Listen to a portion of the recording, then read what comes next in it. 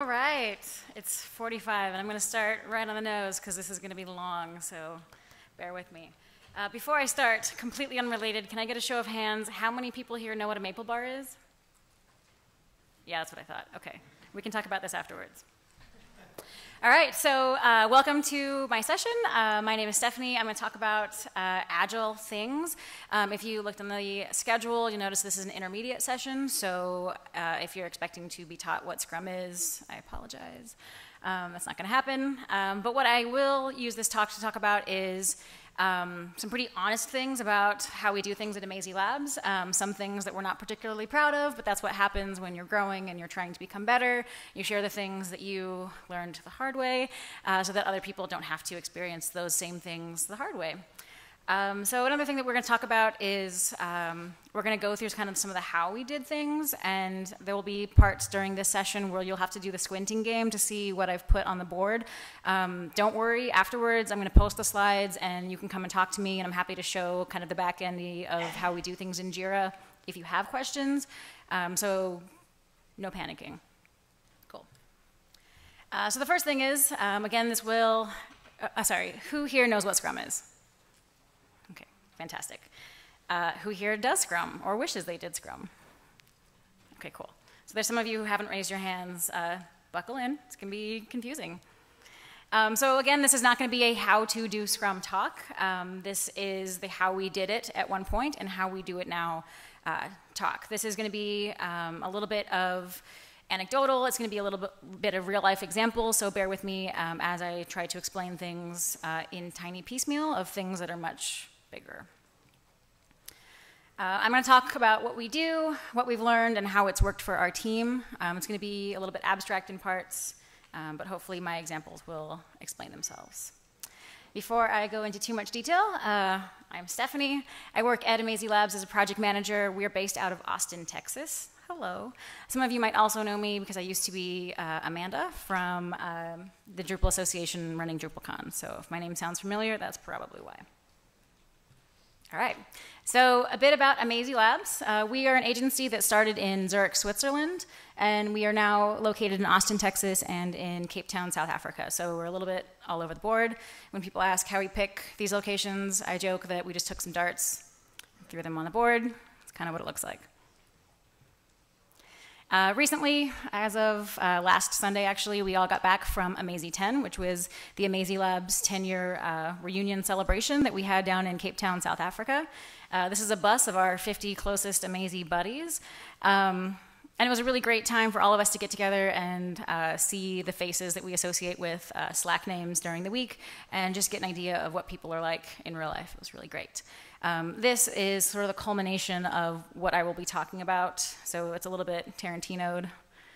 You're seeing the end, the beginning. So a little bit about Amazee Scrum as it once was. Amazee Labs is located, again, in 3 different locations, and with this comes a couple problems. We try to be kind of a uniform team, so not just located and distributed, but also working together and independently, and this causes quite a few problems because time zones, locations, cultural differences, work style differences. Zurich started first, and so they had their own kind of established rhythms and rules. Austin started and sort of did their own little Wild West approach to all the things, and then Cape Town showed up and they just wanted to play. One of the problems that we had is that each team sort of worked independently, and each team worked with a project manager and a tech lead at the beginning, and this caused a lot of problems. So what would happen is all that information was being bottlenecked in those 2 people, and it wasn't getting to the team until much later. So when we would approach projects, we would have issues with specification coming from one person, so the team couldn't actually begin work until tech lead has said, here's what we're going to do, here's how we're going to build, here's the list of all the things that you need to configure in Drupal, go ahead and get going. So that caused one bit of concern. Another point is that it caused a single point of failure. That person who was the tech lead could never go on vacation, because if they went on vacation, everything on this side broke, which is a bummer. Same thing with the project manager. If they weren't there to speak to the client, then the client message never made it to the developers and nothing happened. So tons of inefficiencies there as well. The other problem is that the tech lead and the project manager had a great relationship with the client, but the team who was actually implementing it did not. So there was no tribal knowledge, nothing to pass down, and if you passed a project to another group of people in the team, it was either no knowledge was passed, and so you were looking at this build and saying, I wonder why they did that, and talking to 17 different people to figure out who was actually responsible for making this do that, and that was incredibly inefficient as well. The other thing is that when we would finally pass a project to someone else in the team, it took so long to get that person up to speed of what was happening that it was almost not worth it to pass the project on. So these were all little things that were problems. Another problem with the way that we used to work is that we tried using Scrum. We thought we were implementing Scrum. We were quite proud of ourselves, but we didn't really have a baseline for how we would approach projects. So we went from saying, okay, well, right now we have a tech lead and a project manager, and let's just do Scrum instead. We didn't really do any training. We didn't really bring the whole team up to speed. We just said, here's a project. Now estimate how long that project is going to take. And the team kind of looked at each other, and we were like, 7? I don't know. That was very problematic, obviously, because we didn't know how to communicate things to the client, because we were all like, do we do it in story points? I don't know what a story point is. People keep saying things about t-shirt sizes. I just know how many hours I think it's going to take, and so there was a lot of disconnect there as well. Another problem with the way that we scrummed was that we had multiple clients. We don't have the luxury currently of having just one giant dedicated mega client who allows us to do Scrum in the way that Scrum should be done. And so we had clients who we would do Scrum with, where you have the Scrum ritual of a start and a stop. But we started and stopped with each of the client on a different day. And so what that ended up doing is creating a sprint start almost every day of the week and a sprint end almost every day of the week, which made the team very sad. It also made it really difficult for planning, because the clients that we had at the beginning of the week got obviously the bulk of our time, and the clients who came at the very end of the week, we just got really good at apologizing to. Sorry, you get like 3, I don't know. So that didn't work. Obviously not a great idea. But to us, in the moment, we thought we were doing Scrum okay. The clients were happy. We got projects done. Nothing caught fire. But looking back on it, it's a little bit like your 20s, where you realize that maybe it wasn't so great, and maybe you were sitting on the floor of your house because you didn't have a couch, and maybe you were using a Frisbee as a bowl. Yeah. So it was time to change. We now had these 3 companies. We were working on improving our brand, improving our team happiness, improving our client happiness, and we figured it was time to do something. So at the beginning of January 2016, the management got together and said, it's time to change. So what we did is we brought in Superman? No, we brought in a professional. So someone who understood Scrum and could explain Scrum to our teams and actually give us the proper training to become an Agile team. The good thing about this is that the management didn't just say, surprise, new thing is happening. They actually said, surprise, new thing is potentially happening. We're going to approach it in a very tiny way. We're going to see if it works, and if it works, then we're going to move towards it. But we're not just going to surprise you and expect you to get it right away. So what they did is they found a client who was open to learning Agile as we learned Agile, which worked out really well. It's kind of hard if you have a client who is very set in their waterfall ways and wants to continue in their waterfall ways, to say, hey, we want to do training wheels with you. How does it make you feel? Especially the Swiss clients. Like, teaching the Swiss clients how Agile worked was not a Swiss thing to do. So fortunately it worked. The client was happy, the team that they used was very happy, and all the teams, after having seen this, said, okay, cool, we're bought in, we want to be part of this new experiment with you, let's do this. So Michael Schmidt, our CTO, put on his training hat and then flew to all of the different locations and brought the good word of Agile workflows to the colonies, and it worked out quite well. One of the things that was a big change is that we went from having teams by location to having teams within a location. So Zurich had enough people, I think they had 24 at the time, to actually split into 2 different teams. Previously, their stand-up was 24 people standing in a circle and doing rounds, which took half an hour, surprise. So they split that, and so each team became dedicated, and each team named themselves, and each team became used to having their own independent stand-ups that took obviously less than half an hour every day. One of the biggest things about learning Scrum that we had to digest was that we thought we knew how things worked. As I said before, like, we made projects happen. People were happy with our projects. The teams were happy-ish with our projects. So we just had to take all the information that we thought we knew about our workflow and just sort of had to throw it away. And that was both refreshing and terrifying. So when we all went in there after this new rebirth, it was a bit of a baby step for all of us. So out of this, quite a few things changed, and that's what I want the rest of this talk to be about. I didn't want to focus on all the negatives, and I wanted to focus instead on things that you guys could also do or potentially learn from for your companies as well. So some of the things that we changed is that we restructured meetings, and I'll go over that in a bit. We involved the team in all of the things, maybe to the point where they're not so thrilled with it, but it works out for the best. We added a Scrum Master. We enforced story points rather than estimation by hours. And we really harp on team testing. Super, super important. And it sounds like a lot to be like, these things are new and different, and it totally was. But at the end, I think that it worked out. The other thing is that we kind of played it forward. We didn't just surprise our clients and say, hey, this is the new way of doing things, be on board or don't. We approached it the same way of, we're going to do this new thing. We would really like it if you were on board with us. Are you on board with us? And they were. So after we learned the Scrum ways, we went to our clients and said, now it's time for you to learn the Scrum ways. And they learned Scrum with us, which I think worked really well. Had we come to them and said, surprise, here's a new way of doing things, I think it would have ended a lot differently. But in the process of doing it, we didn't just come to the clients and say, hey, there's a new, strange, new, fun thing, let's do it. We shared with them, like, here are some of the pain points of why starting and stopping sprints on different days are not good for you. Here's why this thing is not good for you. Here's what you'll benefit from by joining us in this change. And after the second demo meeting, I think the clients start to get it.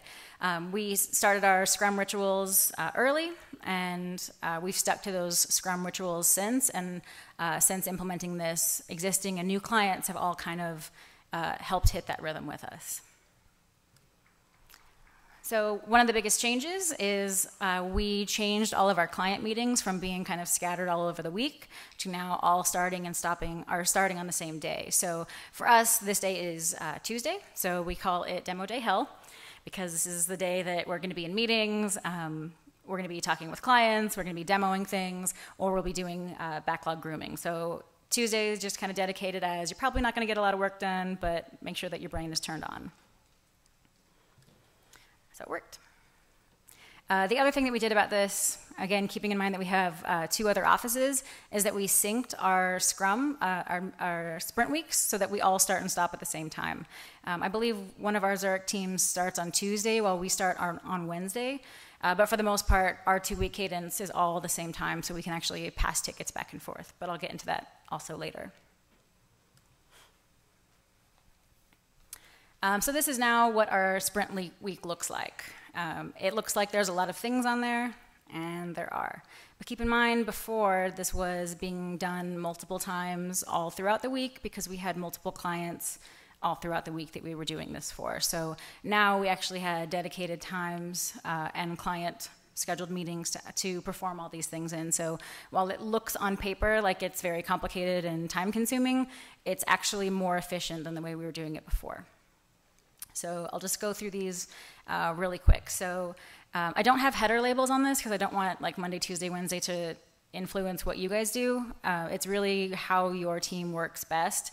But for the sake of the 2-week sprint, here's what we do. So on Wednesday morning, we start the sprint. Immediately afterwards, we do ticket planning, and I'm the project manager on the team, so this means I walk away, and I leave it up to the developers to huddle and go through the tickets and figure out between themselves like how we're going to approach this week. To cut ahead a little bit, they're also part of the sprint planning, so they shouldn't be surprised by the tickets that they see. So this is more of a technical, like, okay, if we're gonna do this, this, and this, we need to start over here with this ticket, and this client wants to do some kind of a launch by Friday, but not on Friday, so we need to make sure that this ticket is done a little bit earlier, and it's their way of kind of getting ahead of the work before the work actually snowballs.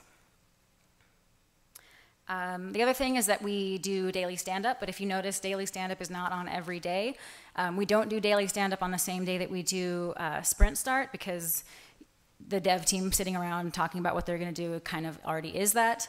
Again, on the Thursday following, and I'll get to that later, that's also a super busy day, and so people kind of know what they're going to be doing on those days. So daily stand-up Thursday, Friday, and Monday. And then Tuesday is client day, so we do backlog grooming. We do not do backlog grooming with all of our clients. We only do backlog grooming with clients who have a project that's active enough to actually meet. So some clients we meet every week, some clients we meet every other week. They're cool with it, we're cool with it. It's very clear about when the meetings are gonna happen. On Wednesday, just like we do with Tuesday, every Wednesday is a meeting for the sprint. So the alternate Wednesday is sprint estimation. We take all those backlog groom tickets, we do estimation. This gives us a little bit of a barrier before we start the next sprint to ask questions, see if any of the technology has changed, make sure we're on the same page with the client and with the team before we start the next sprint. Another thing that we do is on Thursday before the sprint ends, we do a board review. So we pull up the board and say, is there anything on this board that scares us or won't get finished or is blocked or whatever. It's a little bit different than the daily because this is like the panic final review before the weekend. And then Tuesday, that's the last day of our sprint. We meet, we do the retrospective. The retrospective we do as a team. We don't do it with the client. And this is our chance to sit down, talk about the week, things that we liked, things that we didn't like, things we want to do better for next time, and to get those things all laid out. So the cool thing about the way that we've implemented Scrum is that each of our teams do the retrospective differently. So our team takes a Google Doc, because everyone can write at the same time. We have columns, what we liked, what we didn't like, what we want to change, and then each person spends 5 minutes just filling out their name under their section, and then we review it. We have a team in Zurich who takes a Google drawing, and they use GIFs and drawn things and smiley faces on the spectrum of smiley to frowny to indicate how they feel, and for them, that's good enough. And so that's just one of those examples of how we've all embraced Scrum, but how we all kind of flavor it differently, so it works for the team. Another thing that has changed is that everyone attends meetings. So before you had the project manager and the tech lead attending the meetings, and now on big projects, everyone who's going to be working on that project attends the meetings. And the reason that we do this is because we were losing a lot in the game of telephone. So tech lead and project manager would go, they would come back and relay the good word from the client. Team would say, but what about this, that, and the other thing? And the PM and the tech lead would have to go back to the client, and things would just get lost in the middle. It would take too long. The team who was implementing it didn't quite get invested in the project because they were just being handed tickets to do, which was fine, but it's better overall if the team can feel like they are part of it and have some choice in the matter. So this has actually helped us with a lot of things. Before, when it was just me and the tech lead meeting with the client, or sometimes just me meeting with the client, and the client would ask a question, I would sit there and think, should I respond to this? Or should I say, I have to go ask the team, because I don't really know this, because I'm not a developer. And that kind of pause sometimes doesn't help with building trust with the client. And so it's actually nicer to have someone there who's experienced with that, who can actually say, yeah, I know the answer to this, or no, I don't know the answer to this, but I'll go find out and let you know. Constantly having to be the person who says, yeah, I don't really know the answer to that, just sort of makes me look not efficient, which I think is a good improvement. because I want to be there to do like budgets and keeping the team happy and all the things that the project manager should do, not the I'm going to come back to you later. The other thing is that technical ears hear things differently than non-technical ears. So I might hear from the client that they want to have something that moves on the home page. And to me that means, oh, a slider, a slideshow. But to the tech team who might understand this differently, it might be, I want to have an animation. And so having the tech team there to actually interpret these things makes it so that there's a lot less left on the table. Another thing that we learned how to do better, remember that bowl of M&Ms from before, is that we learned how to estimate as a team. We learned how to take a pile of tickets and understand the amount of work that we expect to go into them, and then also how much of those tickets we're able to deliver at the end of the sprint. So this actually helped us continue to build trust with the client, because we would say, hey, we're going to get these 4 tickets done for you because they're X many points, and then at the end of the sprint we're actually able to deliver them because we're used to being able to produce this many story points in a sprint. So the good thing is that we figured it out. The hard part is that it was really difficult, because going from t-shirt sizes, hours, whatever, and then everybody's own interpretation of how long it takes to get something done. Like if you ask a front-end person how long it's going to take to do a back-end task, you're going to get a little bit of a mismatch. But over time, and after doing a lot of estimation as a group, we've all sort of hit the rhythm. And as we do that, it becomes sort of a game. Like how many times can we all hit the same number during story poker at the same time? So we've turned that from something kind of painful into something kind of fun. So one of the ways that we learned how to estimate together is that what we call estimating in Annas. So if you look at the Amazee Labs website, you can see that there is a person page for each of the employees. So each of the person pages looks like this: person sitting on the couch, and then a description about them below. The way that we started our estimation was to say, how long do you think it's going to take to implement this? And at the beginning, when we were learning how to estimate, we were not fast. So these estimation meetings probably were about 2 hours until we kind of got the hang of it, and now they're closer to half an hour or an hour, but that first month or so was pretty painful. So the way that we figured this out was to figure out what it was that we needed to do on this page and all the different elements that went into it. So it wasn't just how do we do this, we were actually talking out how to write the acceptance criteria for a ticket at the same time. So if you're looking at this, you've got a hero image, you've got an H1, ignore the top thing because the header is already part of the website.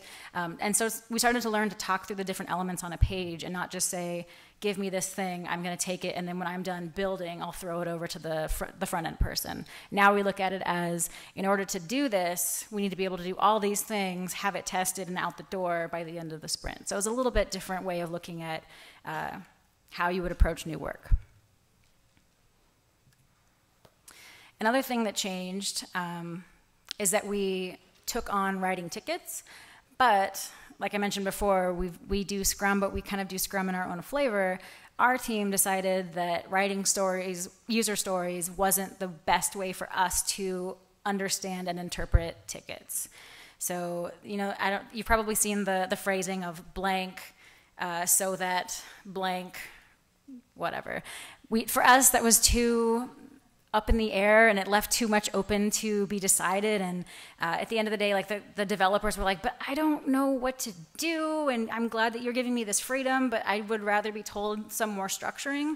And so based on that, we structured our tickets a little bit differently. So now if you see one of our tickets, and we'll go over the tickets later, what you'll see instead is the task kind of shorthanded up in the title, and then acceptance criteria that helps lay out what this is. In the acceptance criteria or above the acceptance criteria, what we'll do is we'll try to figure out what the business value is, what we're hoping to accomplish, and what must be part of delivery, which is essentially a user story, but written in words that we like. So a little bit about backlog grooming that might be a little bit different than how you guys implement Scrum is anyone can make tickets. And when I presented this before at Bad Camp, there was like shock and awe happening in the crowd. The reason that we do this is because if you're a developer in there and something breaks or you notice a thing and you want to flag it, you might be able to articulate that thing better than coming back to me and saying, hey, Steph, this thing happened. Now I need you to make it be not technical. Go do that. So now if a developer finds something, they'll make a ticket. They say, hey, Steph, I made a ticket. And I'll be like, great, cool, let's add it to the backlog. We can figure out if it's an on-fire ticket or if it's a great-to-have ticket or if it's just a ticket that if we don't end up fixing by the end of the story or by the end of the sprint or by the end of launch, we as a team will feel like we failed. So it's just a nice way of being able to bubble up problems or tasks in real time rather than having to create like a parking lot task list at the end. The other thing that we learned to do is clear acceptance criteria. So even if the client writes the ticket, it doesn't mean that the team cannot go in and edit the ticket. What we try to do in that situation is to make a comment that says, hey, I'm changing this acceptance criteria because the way that you've written it makes it sound like we should launch on the moon, but I don't think that's really what you meant, so we're going to change it to something that we think is a little more realistic. The other thing that we do is a shared definition of done. We went through the exercise of figuring out what those dones were, and we're happy to realize that those are not going to be things that can last on every ticket. It becomes too burdensome and heavy to have it be part of every ticket. So some examples of definitions of done items are browser testing, functional testing, tech review testing, code review testing. You're not going to do a code review on a design. So it's a little bit unnecessary to have all of those things apply to all tickets all the time. So when we do ticket testing or when we do a ticket, we make sure to kind of outline what those dones are going to be. But as we go through the process of doing tickets week after week, we get a shared vocabulary of what kinds of things we know are going to be expected out of a ticket. So, for example, if we have a design ticket, that design never sees the client until the tech team has seen it. Because we don't want to say, hey, client, here's this pretty thing. And then after the client says, yeah, I totally want that thing, the tech team goes, yeah, there's no way that's going to happen. We're getting a lot better at communicating early and being able to present things that the team is already comfortable with so that the client doesn't get shiny things taken away from them. The other thing is that we've enforced the freedom to split tickets. So for example, back to that Anna example, if we find out that the Anna picture needs to rotate into a different picture halfway through someone being on that page or some kind of thing that's not really clear when you look at it, we have the ability to say, okay, we're going to deliver that piece with Anna as the header, but the animation will come in a second ticket. So being able to go through and split the ticket so that it's more manageable and can still deliver something usable, but that still identifies that there's more to be done later. The other thing is reinforcing prioritizing, and it's not just for the client that we do this, it's also for the team, because our team loves making shiny, pretty, beautiful things, and sometimes we see a thing and it makes us sad in our heart to not be able to focus all of our attention on it immediately because other things need to happen. And so again, creating tickets allows us to say, I realize that this font is not the ideal font. Maybe if there's time at the end of the project, we can just get that done, and maybe we'll just eat the cost of getting it done because it's not broken, the client thinks it's great, I don't think it's great. So now that we've talked about some processes with clients and with the teams, I'm going to get into some of the juicy technicals. And this is probably where you're going to be sad about not being able to see clearly some of the examples. Apologies in advance. For those of you who don't have Jira, just maybe pull out your phones for a few minutes. For those of you who do, I'll be able to show you what the guts of this look like afterwards if you'd like. So this is our backlog. Hello. And I'm just going to kind of go over how some of it works. This obviously isn't the whole thing, but this is the digestible part of our backlog.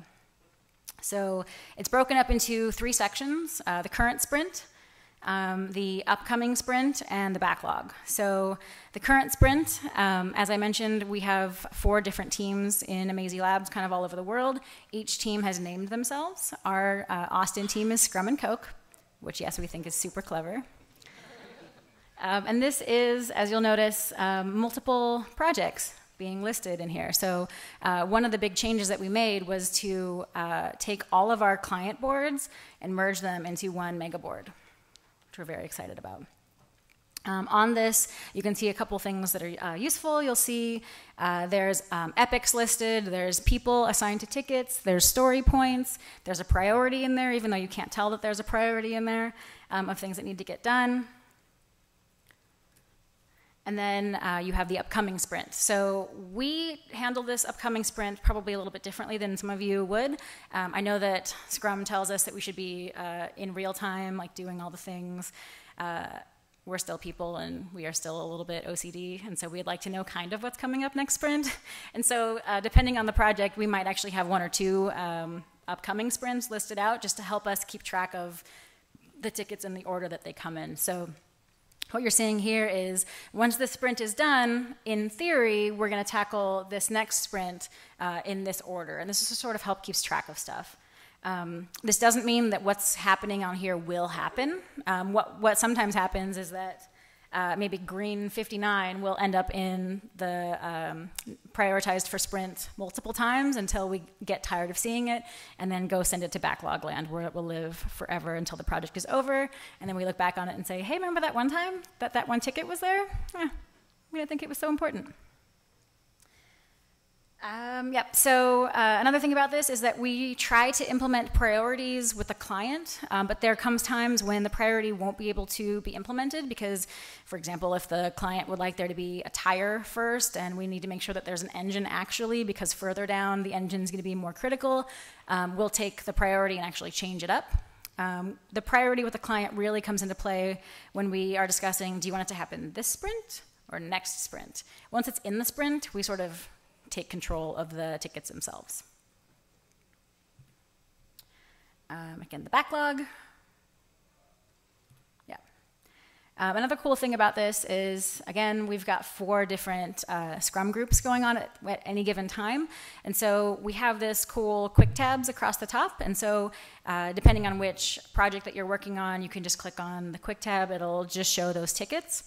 But if you're in a different project team, I don't want every other project to show on my board because that would make everyone super, super sad. So instead, we've implemented this thing called, we've implemented labels and added that to our Jira search string. And so now if Zurich says, hey, I want you to work on this project, all they have to do is add ATX to their ticket and it will show in our backlog. So it makes it really, really easy to pass tickets between the teams without overburdening each of the teams with all of the projects that exist in the Amazee ecosphere. Another thing on here that you'll notice is, so obviously I've like hidden the client names and changed them out with colors, but the ones that I haven't changed are actual internal projects. So one of the things that we do to sort of envelope Scrum into all the things that we do is we incorporate internal stuff, group-wide stuff, and client stuff. So on this board, you're actually seeing internal work, I think DrupalCon, and client work, and Zurich work. So it should be a board of doom, but it's actually quite nice. One thing also to mention is in the Scrum, in the sprint, we, of course, take in tickets that we think we're going to tackle, but sometimes things happen mid-sprint, so the client will turn their website off, or I don't know. But depending on what the issue is from the client, we'll take that, make it into a ticket, and I'll check with the developer and say, hey, you got 3 seconds, I need you to look at this ticket. This thing happened. Do we think that it's critical, or do we think that it's a super easy fix? And depending on the criticalness or the easiness of fixing it, we'll sometimes take in smaller tickets or super critical tickets into the sprint. But for the most part, we've gotten pretty good with our clients of saying, is this broken and will you die if we don't fix it? Or is this broken and can you wait until next sprint to incorporate it into next week's sprint? And for the most part, they're pretty cool with that. All right, so that was Jira. I blew through Jira pretty quickly, but I'll mention a couple other things I believe later on. Retrospectives. So this is one of the things in the relearning of how to Scrum that I think the team struggled with the most. At first, we were like, I don't really get it. We're obviously talking to each other every day at the daily stand-ups. Like, we all kind of are aware of what's going on, right? Surprise, when we actually started doing the retrospectives and being honest in the retrospectives, we realized, oh, these are useful. Let's continue doing them. So I'm going to share a little bit of our learning from the retrospectives. The first thing that we learned is that the retrospective is not a stitch and bitch. So we have an hour dedicated for the team to talk about how that week was. If the entire time is dedicated to just moaning, then everyone will feel like it was a waste of time and feel very negatively towards doing the retrospective. And so by enforcing those 3 columns of what did we like, what did we not like, and how can we fix it, that actually forces us to say, yeah, this thing really, really sucked, and here's how we're going to do better next time. And so going through the process of actually verbalizing these things have actually helped the team feel like they're actually beneficial. So just kind of embracing that as a useful thing has helped change our mindset about the retrospective. The other things that we've learned out of the retrospective is things like when you have a ticket and you are done with that ticket, you put it into testing. And previously, when tickets went into testing, they kind of went there to die. And that was really lame because you would get to the end of the sprint and no one had bothered testing any of the tickets, and suddenly it's Friday and everyone realizes that they have a day to test and fix anything in the tickets, and that ended up stressing everybody out, and everyone felt like it was maybe someone else's fault or maybe the PM's fault for not testing everything. And so realizing that testing was important early and often, we embraced the mindset of treating tickets like a hot potato. That's a potato. So in the morning, during daily stand-up, someone either mentions, hey, this thing went into testing yesterday, can someone test it? Or we use Slack to say, hey, this one's ready for testing, someone go and grab it. And we have now a process of as soon as a dev person is done touching a dev ticket, a dev person will pick up that ticket and then test it. And then depending on whether or not we need design work, then our designer will go and pick it up. And then once that's all done, I will pick it up and try to break it. So getting that done early and often and then sending it to me saves everyone the heartache of having me break it early but late. Another thing is that story points are going to mean different things to different people. We once mentioned to our client who does Scrum that a 13 by Thursday is one of the goals that we have, and he looked at me and said there's no way that we could do a 13 in a single sprint. So 13 obviously means different things to different people, but for us, a 13 would be a pretty big implementation that we could get done during a single 2-week period. For us, when we do that Thursday board review, if that 13 is not in testing by the end of the day, we have failed. So that's one of our goals. Get that 13 out the door so that we can test it and find all the bugs associated with it and get that ready for client demo. The other thing is testing. So I'm going to repeat this again because we learned it the hard way. Test all your things. Of course, we're going to miss stuff because that's just what happens when there's all the moving parts of a website. But if you test, you shouldn't be too surprised by really big things. So some of the things that we've implemented is code review. Surprisingly, we didn't always do code review at the beginning. Sometimes we would do code review at the very end of a project, and then you would be surprised and sad. We would now do white box testing, which means Stephanie goes in there knowing what the functionality should be, and then try to break it, which is fun.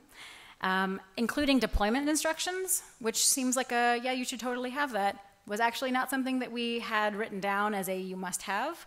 So now all testing includes deployment instructions and testing instructions if the thing that you're testing isn't super clear. And then also browser testing, defining what the browsers and the mobile devices are in the ticket, because not every client has the same requirements. So making sure that we have those queued up to go, always part of it. Just a quick view of our Jira board. This is what I talked about again. So if in the middle you see that we've got internal and internal testing and review. So again, like a design ticket, you wouldn't really test the design ticket, but you would review a ticket. And with the client, depending on the client, not all of our clients are technical, and so that column just becomes demo, because not all of them are going to go in and do actual client testing. We do have clients who love to do testing, and so they kind of go into that same column. Internal, things that we haven't started yet, in progress, things that we're working on actively, and what you'll see in here is that there's no 2 faces. No one's face is on 2 tickets while in progress, unless you have like 2 laptops open and you're actively doing something. It's impossible for you to do 2 things at once. in theory, so we try to encourage someone to not have their face on 2 tickets in progress. And that also helps it so that if something needs to get done, like keep it on the to-do side and leave it blank so that if someone finishes their work on another ticket, they can go grab that. Otherwise, if you have your face on 2 things, like people are going to think that they're being taken care of, and in actuality, like ticket B might not be touched at all. So that just sort of helps kind of keep everything together. And then one of the things that we do, but I'm not really going to go in here, is that we try to keep deployments out of the same sprint that the work is being done, unless we've communicated directly with the client and said, hey, this ticket must be deployed as part of this sprint. We try to keep them separate. So what we'll do at the end of a sprint is it'll go through the motions of going through client testing, and then after the demo is over, we'll create a new ticket that says deploy this ticket, and depending on how many tickets that we have for that project, it'll say deployment for sprint, whatever the sprint is, and then it'll list all the tickets for that project that are associated with the upcoming sprint. So this way it makes it so that the client has time between the demo and the deployment to actually do some heavy testing, and so that we're not rushing it like Tuesday at 2 o'clock to like deploy all the things really quickly and hope nothing breaks. So it just sort of helps meter out the work, and it meters it out so that the client's not on fire and that the teams aren't on fire. And it's actually helped us get a better control on deployments in general. So along with this, team communication changed. I didn't think it was going to. I thought our communication was actually going pretty well, but the things that we're going to go over are some of the things that were surprises to me. So one of the things is that now that we're in a more all ticket all the time mentality, Slack actually became a great way of passing those tickets to each other. So our DevOps people that have actually integrated Jira with Slack, and so if you mention a ticket in Slack, the ticket will appear in Slack, and it's really easy to say like, hey, I'm looking at yellow 52, please go take a look at this, and then the team uses that to just pass tickets back and forth, or say, hey, I have a question about this ticket, what do I do? And that way, like, email becomes a place of real business and not just a place where information goes to die. Another thing that we do is that each of our projects has its own dedicated Slack channel, but depending on the client, our clients sometimes would love to be in Slack, and so they are in Slack with us in that channel, actively going through tickets with us and responding to questions, or they're in Slack and maybe we don't feel comfortable having some of the conversations about the project with the client there, and so we've got 2. And we just label that our deployment one. So in all ways, we're still allowed to have communication with the team, and we're still allowed to have communication with the client, but we build ourselves like safety barriers so that everyone is comfortable with what's going on. Let's see. The other thing that we got really good at is making comments. And again, this feels like a duh, but one of the things that we would go through is that a dev would pass a ticket to a dev, and maybe in Slack they would say, yeah, good job, looks great, but in the ticket there would be no history of any communication at all. So you would go from having a ticket being worked on and maybe some deployment instructions, and then suddenly I would come in and be like, browser test, boom, and there would be no history of anything that happened between like point A and point B. And so that was problematic for a variety of reasons. For example, if you close a ticket and 2 months later have to go back and look at that ticket, you go, oh, I guess this magically happened, and everyone was super happy about it except for it broke. So now we're super good about going in and saying, I have a question, I want you to review this, I need some feedback, and then documenting that. Even if we have a meeting to talk about something, someone is responsible for taking the notes or the outcome of that meeting and documenting it. That way it lives here. As a result, we also use Confluence, but as a result of getting better at using the comments, we've stopped putting so much in Confluence that's real time and using it more for just client meetings and like dev environment information. Like, so it's very static, and Jira, on the other hand, is very vibrant. Another thing that we've implemented is more meetings. But in a good way. So now meetings don't suck. It's not always me as project manager calling the meetings. If one of our devs has a question, they'll either pull in all the other devs, or they'll grab the designer, or they'll grab me, or we'll grab the client and do an ad hoc meeting. And we actually encourage these now, and people actively do them on their own because now they feel more in control of what's actually being discussed, and they're not just sitting in a 2-hour meeting trying really hard not to touch Facebook.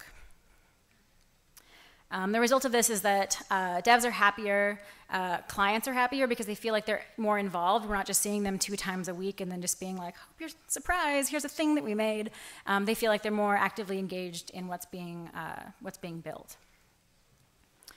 Another thing is that because we are a remote team and the team Austin also works from home on Fridays, everything that we do has to be treated as though you're not going to see the person that you're talking to in real life. So we've gotten better at doing remote collaboration, and this can mean a variety of things. So one, if you're going to have a Slack discussion and the Slack discussion is going to become a book, call that person.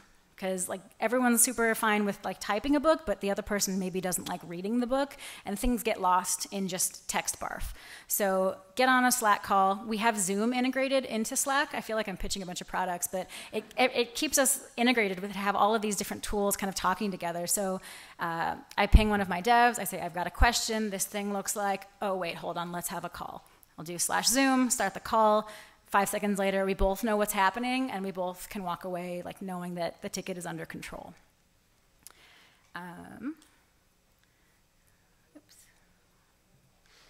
One of the other things that we, as a PM, have gotten really a lot better at is stop emailing your clients, which sounds kind of funny. Pick up the phone if there's a problem. Pick up the phone if you need something right away, and maybe your client is prone to travel, or you know they get a lot of email in their inbox, because even though you as a team are involved in the project all the time, your client isn't part of your team in the fact that they have their own business happening. They've got their own people they're reporting to, and they've got their own things they have to do every day. They're not in the project all the time, most of the time. So for you to think that they're going to be available all the time is just not realistic. So give them a call, get on a Zoom with them, put a meeting on their calendar if you know that they're super busy, but just constantly have communication open with your client. If they're in Slack and they're active, great, this maybe doesn't apply, but if they're clients who maybe need a little bit more coaxing or are more likely to say, yeah, just go figure it out, like whatever, get them on the phone call. It's a lot easier. It's a lot harder for them to not answer the phone or to not answer your question if you do that. So now we're getting into the fun stuff. And again, I can talk about this offline because it's a little bit difficult to take like a 40-page document and put it on a screen slide. But we also started talking about Scrum with clients going into new projects. So we didn't want to just surprise them by sending out proposals in a waterfall way, and then when the project kickoffs, be like, surprise, Scrum. So now we have it in our proposals of how we do things. We include our project management approach. We include estimations, and we enforce almost to the point of being annoying. This is an estimation. Here's the definition of an estimation. It totally is not a promise. We're not going to get you 75 things for X number of monies because things change. And we reiterate it in different ways so that it's not just, if you change a thing, I will charge you more. We try to make it clear so that projects are a living thing. If you change this, it might not make the budget change, but we might need to get some things off the table in order to deliver by the time that you need it. So reinforcing the same idea, but in different ways throughout the proposal, just reinforces over and over again that Scrum is not just one part of how we do it, it's the entire how we do it.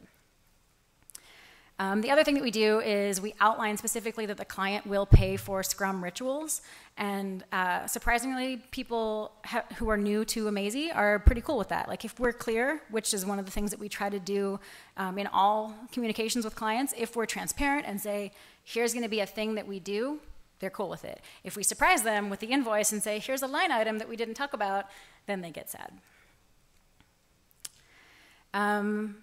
Who pays for Scrum? So you saw our Jira board before, and I mentioned that there were not just client things on the board.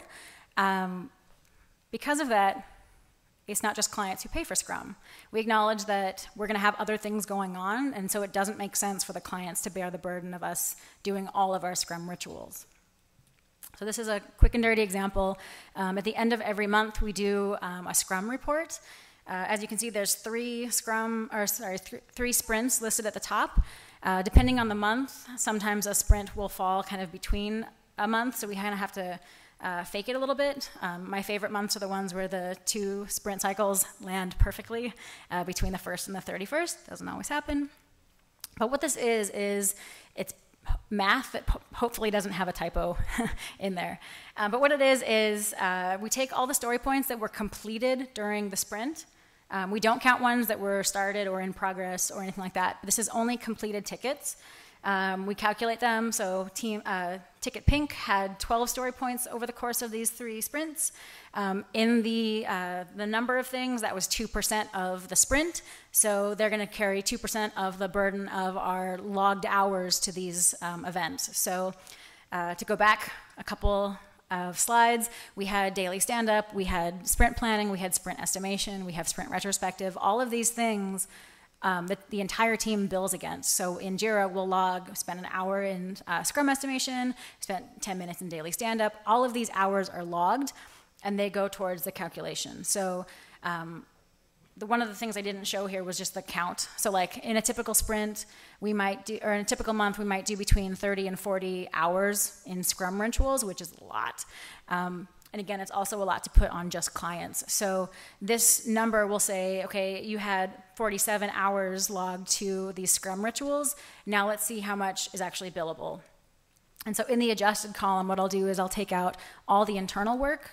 So I'm not going to obviously charge myself for them, but I'll just remove it so that only the things that we're actually going to pass on to the client show in the calculation.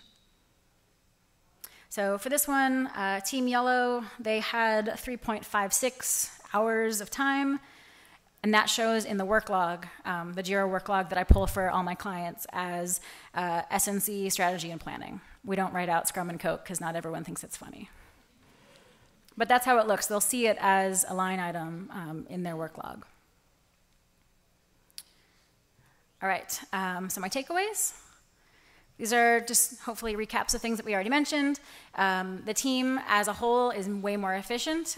Quick plug for Amazee.io. Getting the team onto new projects is super easy. It used to take half a day to get a developer onboarded onto a project just from a technical perspective. Now it takes an hour. So that really helps. Clear communication, clear expectations, both for the team and for the client, makes everyone a lot happier. You go in knowing what's expected. You come out hopefully on the same page of marching orders. We have better testing, which means the client gets a better product, and it means at the end of the day we feel much more pride in the products that we're delivering.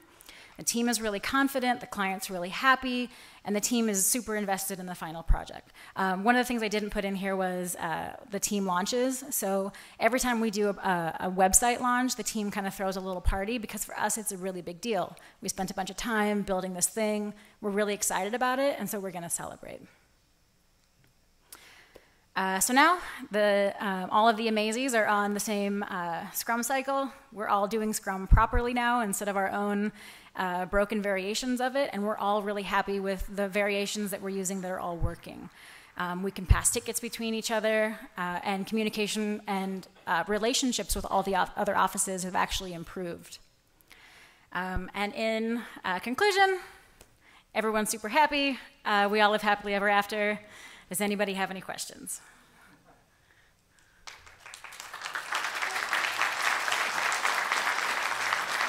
Yay. Cool. I think there's a mic if you want to go to the mic so they can record what the question's going to be.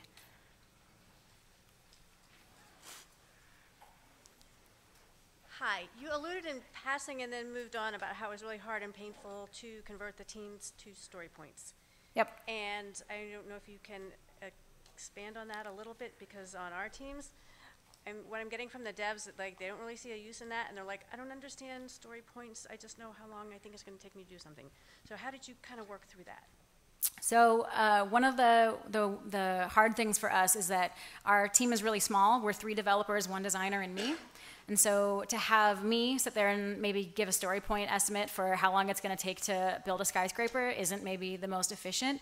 But what it does is it kind of gives you a shared language so that when things come through, you all start to grow a shared understanding of how much time certain things take to do. We do acknowledge that hours do play a part in story points, but we also acknowledge that it's not just the getting those people in the room or getting that person in the room to actually deliver the product. Sometimes it's a matter of how many different pieces are we going to need to pull in order to get this done? Are we going to be able to do this all internally? Are we going to have to go find someone else? Do we need to have a third vendor come in and do something? And just having those discussions of what we think the ticket means is helpful. Does that answer the question? Okay. Well, just in case it didn't, I just want to drill down more into that same question, as it were. And so there's always this tension in Scrum where it's like this ideal world of Agile is where we just push business objectives into work and then let the developers figure out the implementation, right? We're trying to get away from telling the developers to say, do this, so that they just do it and it's done, and then later the client says, well, it's actually broken, and the developers say, well, this is what you told us to do. Right, we're trying to get away from that, right? And so we want to leave that stuff open. But then you have the other tension of saying, we actually want to get the stuff done, right? So we want to know what it is we're doing before we go into work, right? So there's kind of conflicting goals. And estimating is kind of the ground where all that kind of the tension actually comes out. So because if you're estimating hours for the purpose of like saying how long is this actually going to get done, or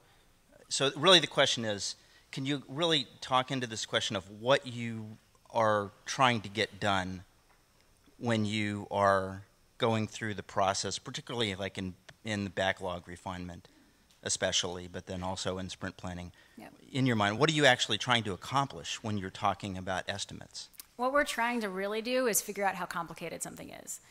Because if we identify all the moving parts of delivering a ticket and we realize that we don't know how to do a ticket, we'll estimate it extra high.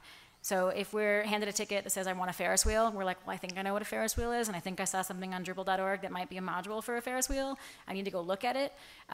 We'll estimate that ticket high, and at the end, if we're wrong and it's actually a 3 because the module did all the things we wanted it to, then we'll change that story point from a 13 to a 3. And it's just the matter of having the understanding that we can be wrong when we're doing story points really helps. For the most part, once we're in the project, we have a better rhythm of getting the story points right. But usually it takes a month, maybe, like 2 full cycles of a sprint to realize, yeah, we got a handle on the project. We understand what the client says when they say X and Y. But for each client, it's different.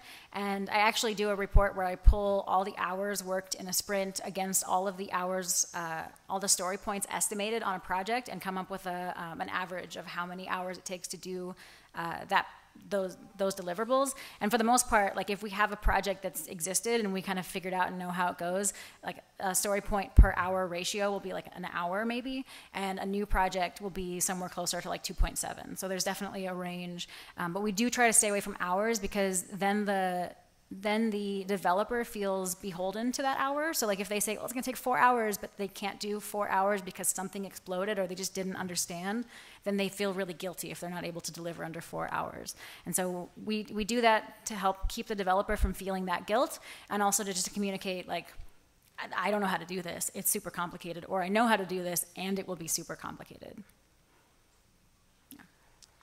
So I have kind of like a 2-part question. So one is, I know Scrum rules, you're not supposed to share resources across multiple Scrum teams. We work at an agency, and the nature of our work, that's like kind of impossible. So I was wondering, do you guys share resources across teams or no? Yes. You do. Okay. So then my follow-up question to that is, how do you prioritize the client work then, like internally? Yep. So what we do is we actually treat the PM person on the other team. So we've got another team in Zurich called, our Cape Town team is Death by Burgers. And so their PM for their team will act as our client. They will be the client intermediary, go-between to us, and we'll put them on our Tuesday sprint cadence and say, for example, Victor, you're going to meet with us on Tuesday. You're going to be the client. We're going to go through all the rituals as if you were the client, and we're going to take all of your tickets for this project as if you were a client project. And just add them in. So depending on, we won't add them if we're obviously super busy with our own client work, but if we have space, we might say, yeah, we can help you this sprint, or like, we'll take all your information this sprint, but maybe won't be able to implement until the following sprint or 2 sprints away, and we've done that.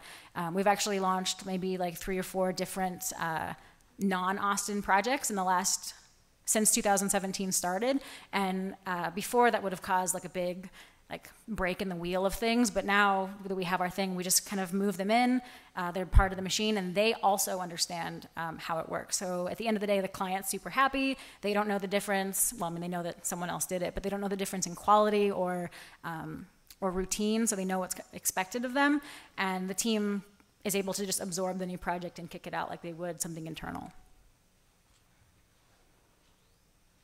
Okay.